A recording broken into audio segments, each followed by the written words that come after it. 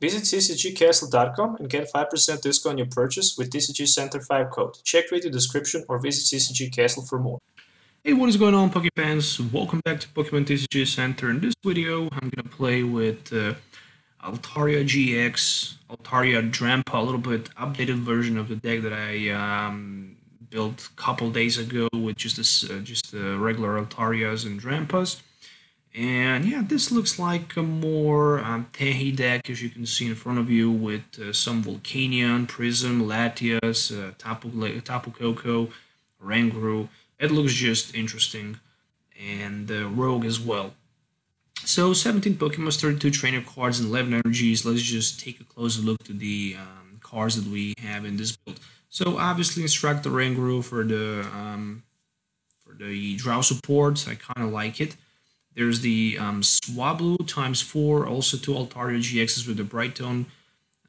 Once we manage to hit with the Bright Tone against our opponent GX, that's pretty much it. Our opponent GX Pokemons are not going to be in a position to deal any damage. Sonic Edge for 110. Euphoria GX can also heal all damage from Altaria, which is amazing. The good thing about Sonic Edge is the fact that this attack damage isn't affected by any effects of our opponent's active Pokemon. 2 Altarias with a Fight Song, so we can add 20 more damage. Obviously reprinted Altaria from the Dragons Exalted, I think with 10 more HP. And 1 Retreat less, if I'm not wrong, but maybe I am. 3 Drampas with a Dragon's Wisdom, they can also hit for 20, charge up our Altarias on the bench. Latios ×1.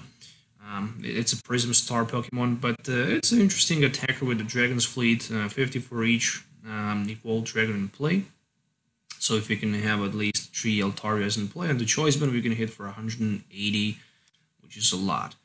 Tapu Koko for the damage spread in some situations can be interesting tag just because I'm playing energy switches, but pretty good because, for example, we can spread damage around the board as well. 2 copies of Tapu Lele-GX and 1 Volcanion with the Jet Casier. Since we are playing water energies, I thought to myself it would be pretty interesting to tech also 1 Volcanion. So that's it for now. Speaking about Pokemons, moving on to the item cards, 2 energy switches. Why not? Because from nowhere we can surprise our opponent playing energy switch. 2 enhanced hammers, field blower ×2 as well. 4 copies of the mystery treasures. 3 Nazballs, that's pretty much for the Pokemon search. Single Pal Pad and 2 rescue stretchers. Well, there is, to be honest, a lot of item cards, so in the situations, in the matchups against Garbodor and Buzzwole, it all depends how good our opponent will be able to draw. That's my opinion.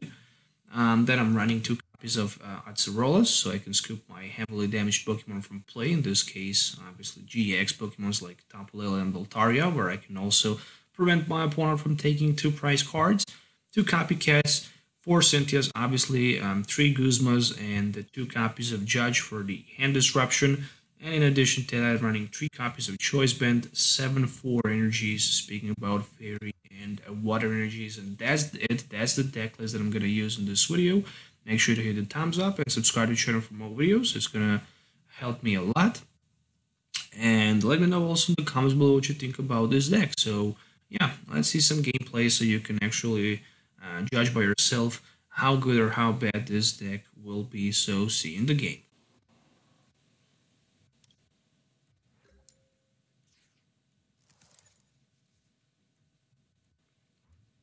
Okay, so starting first with the Swablu is not bad. Just because I also have 2 mystery treasures available at my opening hand and the Nazball. So this can be potentially powerful turn 1 setup, no doubt about it. We're gonna grab first 1 Oranguru, then we're gonna go with mystery treasure for first for water energy, so I can get my Drampa in play. There we go. I'm gonna try to attach energy onto my Drampa, or I actually can attach energy onto my Drampa. I'm gonna play another mystery treasure. Actually, I was going to say I'm gonna attach energy onto my Swablu, not on the Drampa.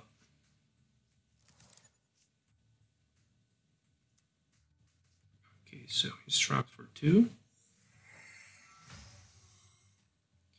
Just Altaria, but since I already have Drow support, I'm definitely gonna go with Cynthia. Okay, and looks like that's gonna be pretty much it. Potentially I can start to attack with my Altaria-GX using that Bright Tone.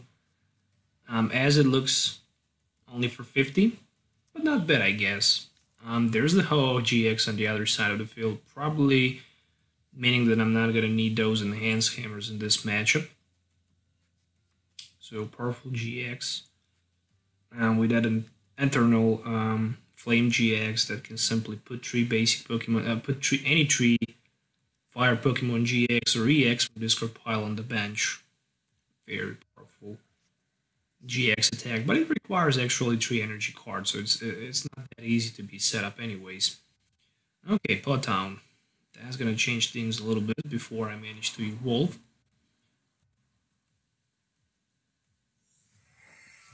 To get something like that's gonna be Kiawe turn 1. I can already see that. So for me, it's definitely better to use that Bright Tone. Even if I'm gonna get 3 damage from that Pot Town, it's not a big deal. Just because this Ho GX looks very aggressive and dangerous right now. Very nice top deck. In this case, I'm gonna definitely go with a copycat just because I have Oranguru, so I don't care too much about size of the hand, especially if I can get maybe a choice bet or something like that. Well, I couldn't get anything of that, so I'm gonna instruct for 1 before I hit my opponent with the Bright Tone. 450. The most important thing at this moment, because I managed to lock my opponent from doing any damage onto my Altaria-GX to the active spot. Obviously, Guzma can work, but in this scenario, it's not going to be effective anyway. Next turn, I can hit for 110 if I want with my Sonic Edge, but obviously, you really don't want to do something like that. You really just want to keep going with your... oh, actually, he also played Salazzle, probably Salazzle GX in his build. So, for me, the most important is to get another having damage increased to 70, and then I can one-hit knock that Tapu Koko next turn. Actually, double hit knock it, but it's gonna count like a one-hit, just because I'm gonna knock him out next turn potentially. So let's see what we're gonna get. Tapu Koko is a top deck. I'm gonna put it on the bench, just in case. Why not? Then I'm going to use 1 instruct and then judge. All right, Nazball. Not super effective. Time for judge. Time to get maybe that Altaria. Okay, there we go. I can get 1 easily. So that was very important turn for me, getting that Altaria ready in place so I can have damage increase for 20. Not gonna lie. I can hit him right now with my Bright Tone for 70. I don't care too much about that damage being done with the Pot Town. Not super effective. The most important thing is that I managed to one-hit knockout at this moment. Actually, double-hit knockout. I don't know why I always try to say one-hit knockout when it's not one-hit knockout. Anyways, I just knocked out that Tapu Koko. That's a good thing. I can hit for 130 with Sonic Edge if I want. Obviously, I don't. And that Ho on the bench cannot go for more than 180. So even if I use that GX, that's perfectly fine.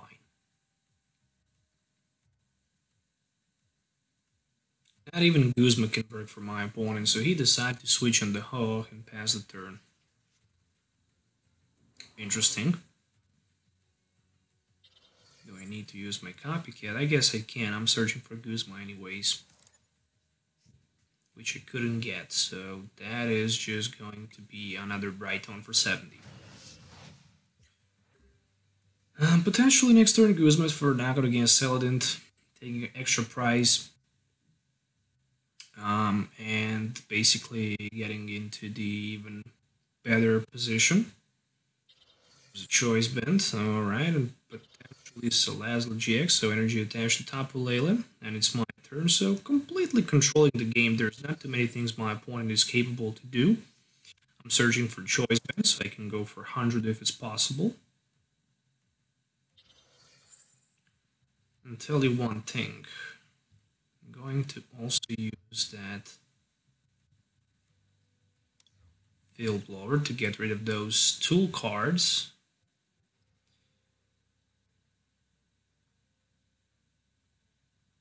I can knock him out and surprise him completely to do that. I'm just gonna go for like 100. Alright. Well, for the next turn, it's not even bad to simply surprise my opponent with some play like Acerola and then, you know, spreading damage with Tapu Koko. Is it that smart enough? I wouldn't say it is. As long as I'm controlling the board, I don't need to do some crazy things like that. But what I'm gonna try to do is I'm gonna definitely try to scoop this Altaria from the bench. You know, scooping that Altaria from the bench, putting Swablu back, using also that energy switch, where I can simply transfer one of those fairy energies. And then I'm gonna go with another bright tone. So that's gonna be super strong and super effective once again. Hitting for 80, taking 2 prize cards. What we can find? A field blower and Volcanion Prism Storm, who can also be powerful catcher with that Jet Geyser. Okay, so finally Guzma. It's probably gonna be for my Swablu on the bench. Nope, for Tapu Koko. So he decided actually to surprise me here. Oh, so he can snipe me on the bench for like a 50. Very interesting decision that was. Luckily, I'm gonna have that powerful field blower play. And one Cynthia. There's another Altaria. Very important. And in this case, I can go for like 140, but since he already attacked me, I think I'm gonna actually go with Altaria-GX with a choice bet, and if he managed to wake up, he can potentially knock me out, but that's just not gonna happen right now. I don't know if he have another Guzma in his hand or not. I just decided to gamble and take the win in this game, so pretty effective, you know, against pure GX deck. Your opponent will not have... Opponents are not going to stand a chance against this Altaria Bright Tone. You just need a single Altaria if you play against GX deck and you have victory in your hands, so that's the GG. Alright, so a little bit updated version of regular Altaria Drampa deck that I used a couple videos ago. Oof, what an opening hand, what a mess. Really it is. I hope I'm gonna get something good and useful.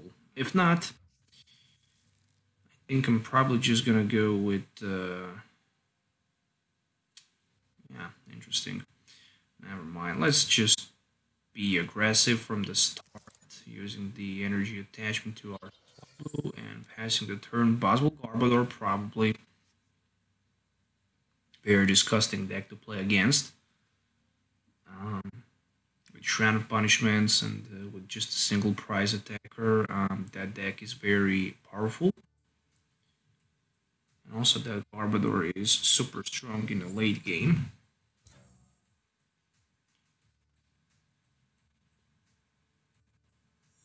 Oh, so just a Stomp Off? Oh, what an amazing top deck that would be.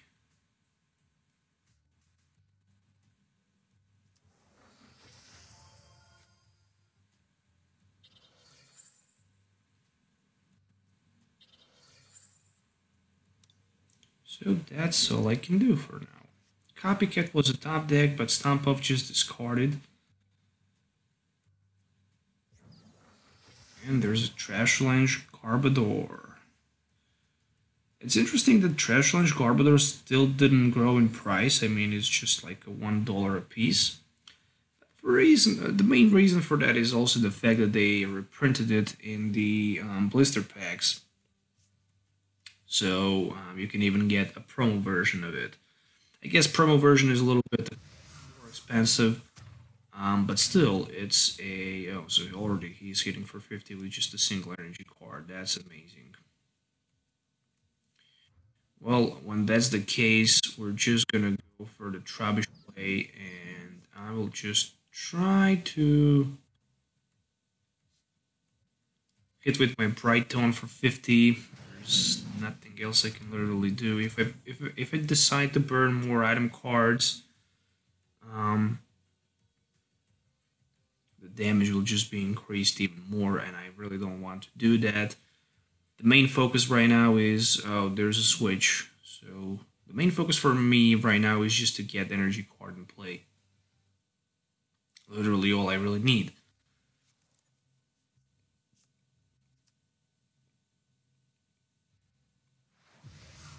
Trash Lynch hitting for 50, 60. And there's already tons of damage. So I guess worst possible start for me here is to take another Tapu Lele. I guess it's not even worth to use the Field Blower because another Shrine of Punishment will just hit the ground. And I'm gonna go with the Cynthia play. I still have two Acerolas, so hopefully I can hit one for the next turn. And my opponent 40 because I have two item cards.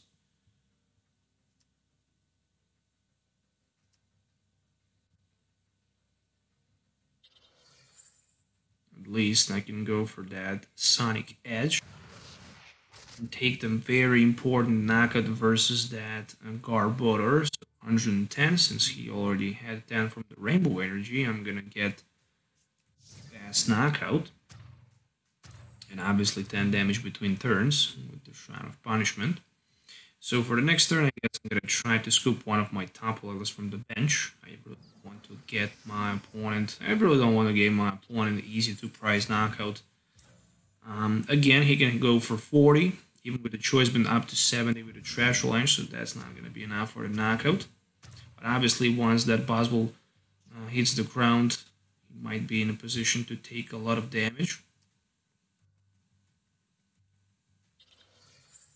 And meanwhile,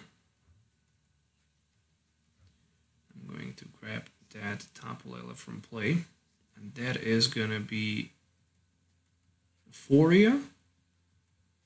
Yeah, we can actually even try to do that. If my opponent flipped tails of the coin flip, which he won't.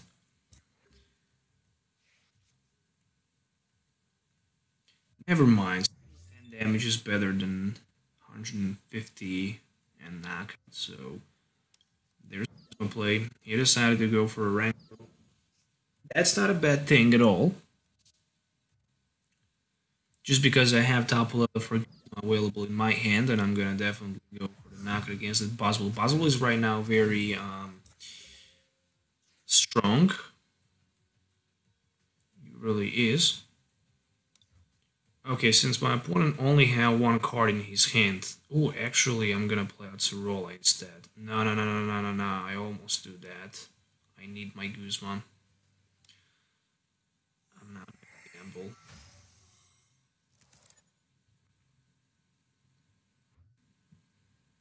I'm not gonna gamble. I'm gonna go for that Guzman play. And I will also risk with the Field Blower as well, just because my opponent have only one card in his hand. It's a mystery card. You never know what it is. I might be able to hit that Altaria with ability. That would be amazing. Yeah, I'm actually going to do that so I can one-hit knockout that Buzzball. Or maybe not. It looks like the both of them are prized. You gotta be kidding me.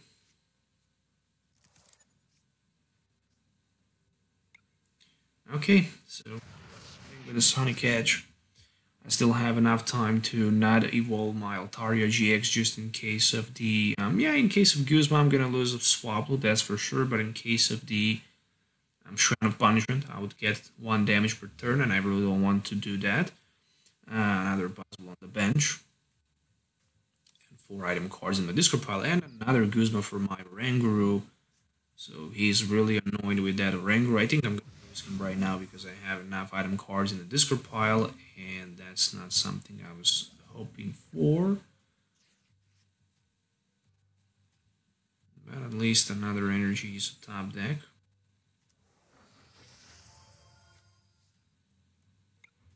Okay, so far I'm somehow managing to control the game and taking the price advantage. Sooner or later I can also even snipe my Boswell, put my opponent Boswell on the bench. What the heck, just another choice ban, come on. Rescue Stretcher would be amazing for that Oranguru, I guess, top deck. Even that wouldn't be that bad, but yeah, it won't happen. Fighting Energy, and right now Sledgehammer hitting for 120. That's just insane. That is just insane. I'm not in a position to take the knockout. I just top deck that Nazball as a top deck, which I don't need, so all I can do is hit with my Sonic Edge, and next turn my opponent is taking huge 2-price swing knockout. But at least those 2 Pokemons on the bench are very close to be knocked out with the Boswell, so if I can top deck maybe Cynthia. Alright, interesting. Sledgehammer. If I can top deck Cynthia, I can do a lot of things, especially with the Energy Switch, but it looks like that is just not going to happen. Well, at least he has 0 cards in his hand, so I guess it's time for the Nazball, so I can grab myself maybe another...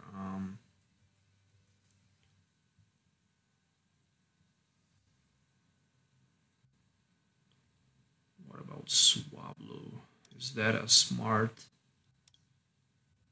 thing to do? I think I'm gonna get that Drampa in play instead.